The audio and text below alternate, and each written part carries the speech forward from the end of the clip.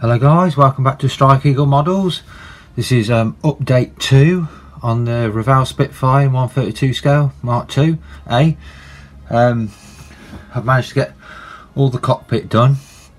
No, most of it. I haven't put the firewalls on the cockpit tub yet. They are painted up. I've just got to put a bit of silvering on them for weathering.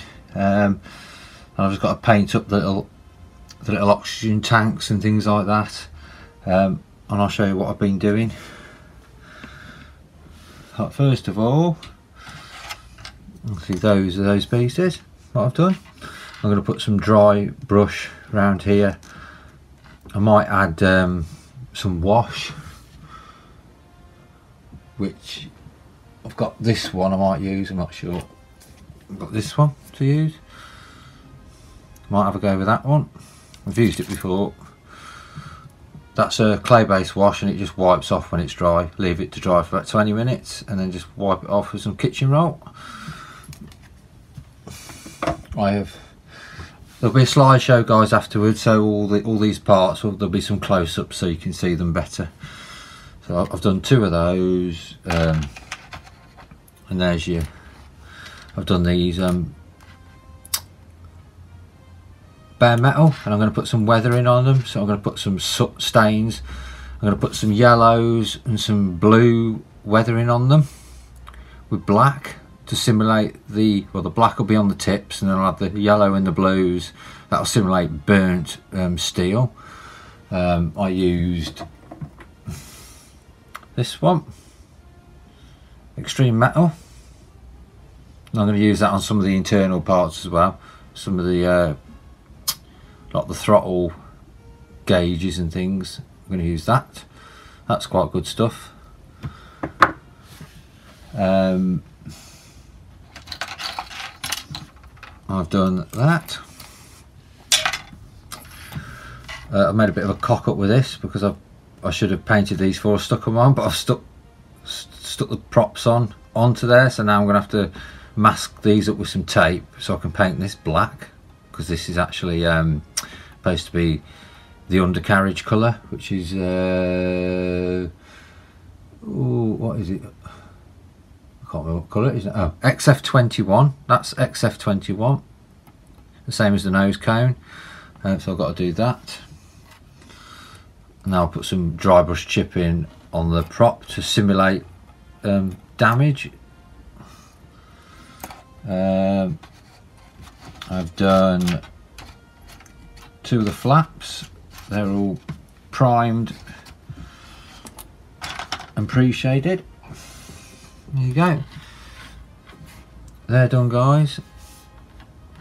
What I did with those, I put a Stino-Res primer on. The Stino-Res primer comes in a lot of shades, but I used the grey, light grey and the black, and it seems to enhance detail as well when you put it on. I've been very impressed with that product.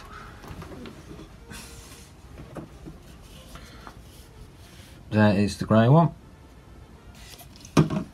There is the black one. Very good product. You have to be careful that you use it quite quick, because if you spend half an hour messing around with your airbrush, it'll start to dry in the airbrush. So as long as you're quick with it, it's fine.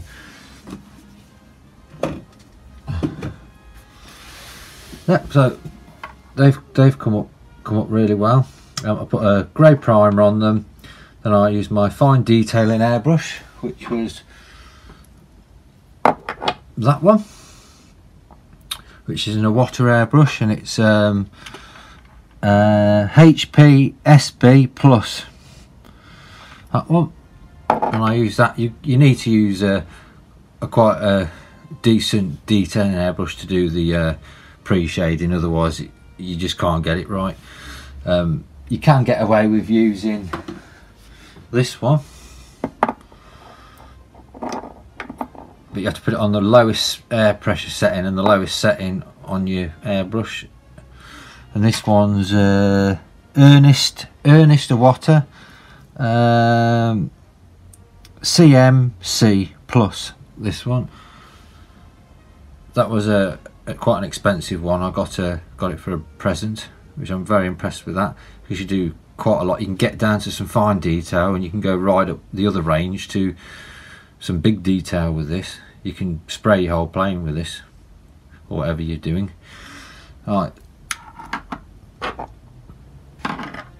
So I put the grey primer on, then I used a fine detailing brush to do the black pre-shade, and then I just put some light covering over with the XF21, and sprayed more so in the middle off the pre-shade, and it gives you that effect. So I've done that.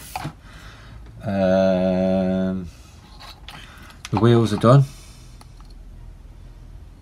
I've just got to paint the middle bits, mask them up, and then do the rubber black. I'm going to sand off the bottom of the wheel to simulate weight pressure on the wheel, so I'm going to do that as well, give it that extra bit of a realism.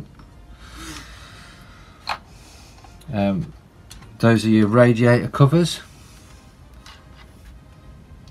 I've got, there's 4 of those, and I did those in the AK Extreme Metal as well. I've weathered up the wheel guards there. I've done those as well, using the same process I've just showed you on the flaps, exactly the same. Both of those done. I've done the inside of the radiator cover, and I've put a bit of brown, a bit of black there to try and simulate some like used dirt look, but I think I'll put a bit of dirt simulation on here.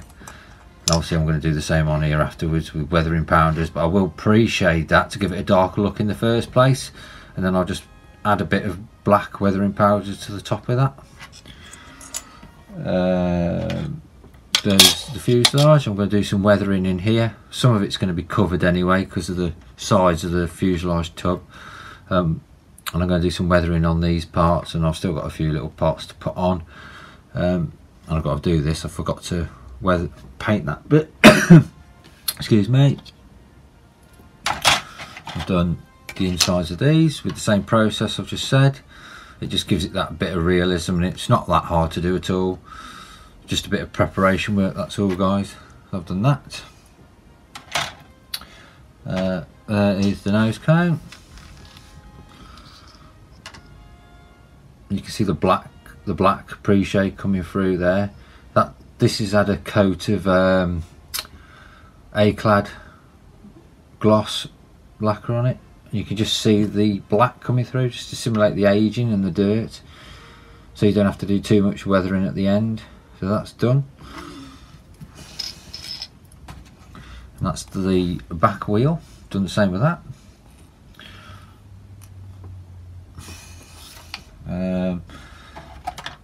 The wheel wells, I've done those. You see that? That's the XF21 Sky. Done that. There is a bit of pre-shade on, but I didn't put too much on. It's quite hard to get in with the airbrush. I should have done it before I glued them in. I have done that with my FW I did before, the Revell one. What else have I done? Now we come to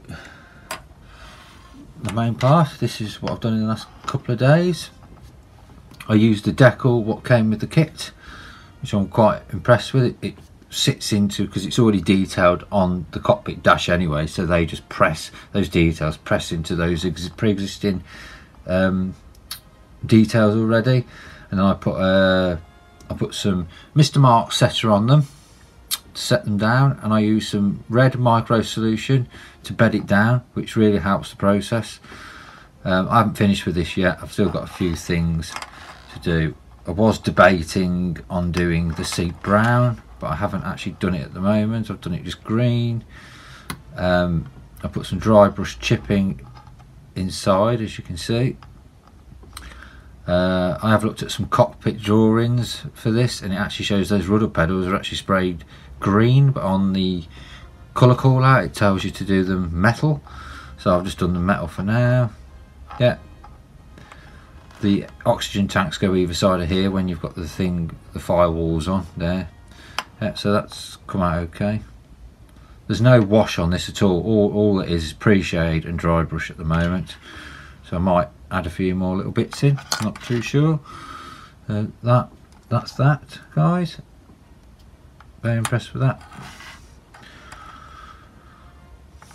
Right.